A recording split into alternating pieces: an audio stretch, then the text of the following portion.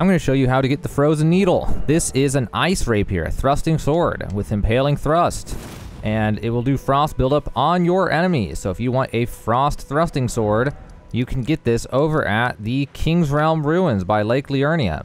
The nearest fast travel is northern Lake Liurnia Lakeshore and is underneath the secret floor. Let me show you how to get it. So I am now at North Liurnia Lakeshore up here on the map. And right here is the map for the exact zone.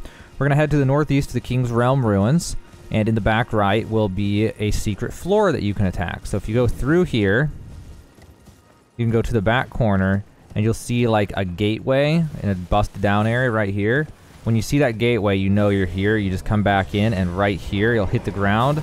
Down here is a boss room. Now I'm going to see if I can just one-tap this guy using the OP spell, but we're about to find out what happens.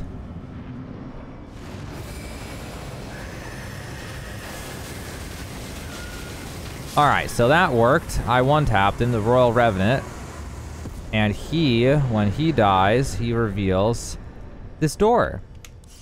And behind this door is a chest. And in this chest is the item that we want. The Frozen Needle.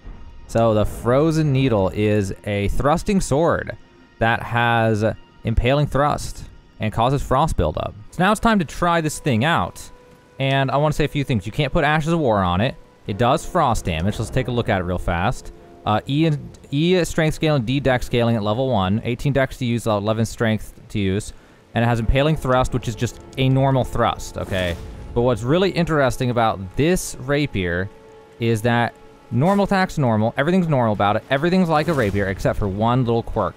If you do a heavy attack, it fires an ice projectile out further than the range of the weapon. So you can actually get an extended... Oh, no, he's going to grab me. You can get an extended reach on the heavy attacks with it. Not a super far reach, though, but enough to catch someone off guard. So very interesting attack. That does the same thing as a normal attack. It does its frost buildup. It does similar damage to just hitting them. Because here, hitting them does less damage, actually. Also, the heavy thrust does a lot of damage.